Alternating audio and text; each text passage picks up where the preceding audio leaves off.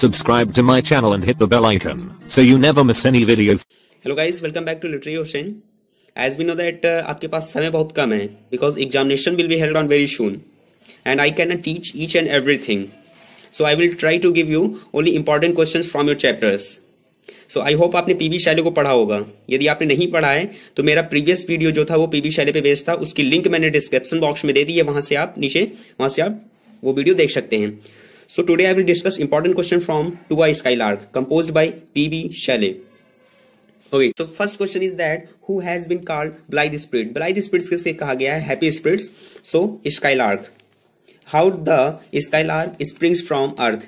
Skylark अर्थ से कैसे spring करती है? So like a cloud of fire. In To A Skylark, man is always unhappy for. Skylark में man जो है वो हमेशा अनहैप्पी रहता है. किस चीज के लिए? What is not, जो नहीं है, यानी वो फ्यूचर और पास्ट के बारे में सोचता है जो कि उसके हैंड में नहीं है और उसके बारे में वो अनहैप्पी रहता है. Next, who is contemporary of शैली? पीबी शैले के कंटेम्पररी कौन है? आप पे चैप्टर है किसका? जॉन कीट्स का और विलियम वर्ड्सवर्थ. तो जॉन कीट्स और विलियम वर्ड्सवर्थ ये पीबी शैले के कंटेम्पररी राइटर हैं. Next, which Shelley's poem is in your syllabus? शैली की कौन सी पोएम आपके सिलेबस में है? ये आपको कमेंट बॉक्स में बताना है. PB Shelley has compared the skylark to. PB Shelley ने स्काईलार्क को कंपेयर किया है, तुलना की है. किन चीजों से की है? इंपॉर्टेंट है, मोस्ट इंपॉर्टेंट है. Like a cloud of fire, like an अनबॉर्डेड Joy, like a star of haven, like a poet, like a high born maiden, like a glow warm, like अ रोज. इन सारी चीजों से पोएट ने स्काईलार्क की तुलना की है. नेक्स्ट, व्हाट इन्फ्लुएंस्ड शैली most? शैली को सबसे ज्यादा किस चीज ने इन्फ्लुएंस किया था? गॉडविन की पॉलिटिकल जस्टिस ने. Next, what is the full name of शैली? शैली का फुल नेम क्या है? ये आपको कमेंट बॉक्स में बताना है with spelling. Next, how does शैली address to the skylark in the beginning of the poem? Poem की बिगिनिंग में शैली ने स्काईलार्क को कैसे एड्रेस किया है? As a blithe spirit. Okay, as a blithe spirit उन्होंने वेलकम किया. Next, who is hidden away in tower? Tower में कौन हिडन है? अ maiden. Where does the speaker imagine the glow worm is living? In a del of due. Who is it who rains put her beams? Who is it who rains put her beams? The moon. The moon rains put her beams. Now, what melts around the skylark? The pale purple even.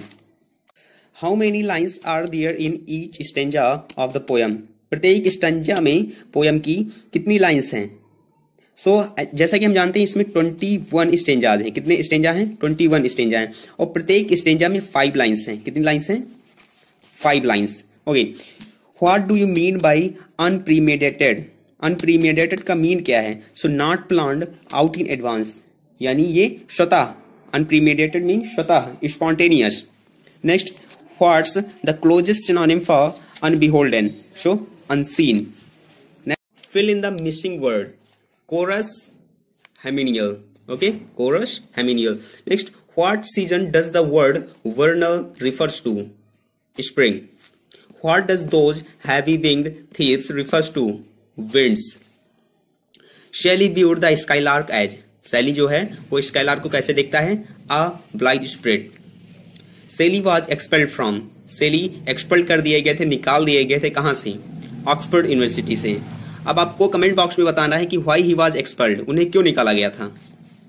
Next, what is the speaker's request to the skylark in the last stanza? Last stanza में speaker skylark से क्या request करता है? To be taught, कि उसे सिखाए, taught करे उसे, अपनी जो टीचिंग है यानी जो उसकी सिंगिंग है उसको सिखाए वो.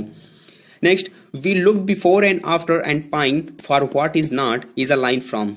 ये मोस्ट इंपॉर्टेंट लाइन है.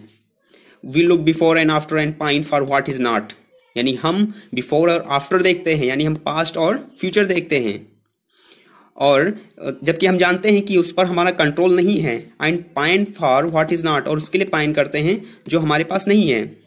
Okay, is a line from. ये लाइन कहां से ली गई है? टू आ स्काईलार्क से. Next, our sweetest songs are those tell of saddest thought.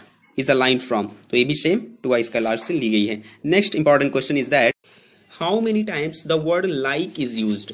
जो वर्ड लाइक है इस पोयम में कितनी बार यूज हुई है? ये आपको कमेंट बॉक्स में बताना है. आपके ऑप्शन है 1, 4, 5, 7. Okay, next Shelley is known as a poet of, तो ये जो पोएट है ये लिरिक के पोएट हैं. ओके, जो टू अ स्काईलार्क है ये क्या है, एक लिरिक है. To a skylark was published in, जो टू अ स्काईलार्क थी ये पब्लिश हुई थी, कब पब्लिश हुई थी, 1820 को. Now theme of to a skylark, skylark की थीम क्या है, so natural beauty, freedom, unnoticed and अनअप्रिशिएटेड poetry. Okay, so these are themes. Now what is the rhyme scheme of a poem, जो ये पोएम है to a skylark, इसकी rhyme scheme क्या है, सो A B A B B, A B A B B. Okay, अब इसको देख लेते हैं कैसे है. यहां पे स्कॉर्न ए, अब ए की सेम साउंड कौन सी है, राइम, स्कॉर्न बॉर्न, तो ये हो गया.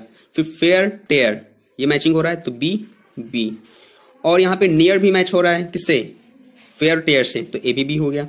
सो A B B. Okay, the poem is written in, जो पोयम है ये लिखी गई है, किसमें लिखी गई है, सो इसमें 21 स्टेंजाज हैं और 1 स्टेंजा में 5 लाइन है. कितनी लाइन है, 5 लाइन है.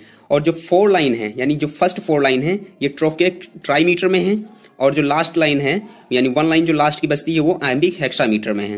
Okay, next which figures of speech are used, सो इस पोयम में कौन सी फिगर ऑफ स्पीच यूज की गई है, सो alliteration, Simli, metaphor, paradox, apostrophe and anaphora, ये फिगर ऑफ स्पीच हैं जो इसमें यूज की गई हैं. सबसे पहले एपोस्ट्रोफी का यदि हम बात करें तो एपोस्ट्रोफी जो फर्स्ट लाइन है वो एपोस्ट्रोफी ही है, hello to the blithe spirit. Okay, next paradox, paradox जो है वो आपको पैराडॉक्स का यूज इसमें मिल जाएगा, harmonious madness. Okay, next alliteration, alliteration का भी यूज है, जो सेकंड स्टेंजा है उसमें एलिट्रेशन का यूज किया गया है. And singing still the sorry and soaring ever सिंगेस्ट. Okay, Simli का यूज प्राय इसमें मिलता है, जहां भी आपको वर्ड लाइक एज या एज मिले वो आपकी सिमली होगी. ओके, मेटाफर का भी यूज हुआ है, जैसे यहां पे मेटाफर का यूज हुआ है, लाइन है the moon rains out her beams. Okay, सो ये मेटाफर है. सो एनाफोरा का भी यूज हुआ है. एनाफोरा क्या होता है, इसमें फ्रेज होता है या वर्सेज होती है जो अगेन एंड अगेन आती रहती है, जैसे आई केम, आई सा, आई कंकर्ड, तो इसमें आई वर्ड बार बार यूज हुआ है. ऐसे ही इसमें भी हम एनाफोरा देखते हैं, जैसे व्हाट फील्ड्स और वेव्स और mountains, what shapes of sky और प्लेन, व्हाट लव ऑफ दाइन own kind, what ignorance of pen. Okay, सो यहाँ पे what word again and again आ रहा है, सो ये एनाफोरा है. So now your important questions are completed. So please friends like and subscribe my channel and अपने friends के साथ share करें. Thank you.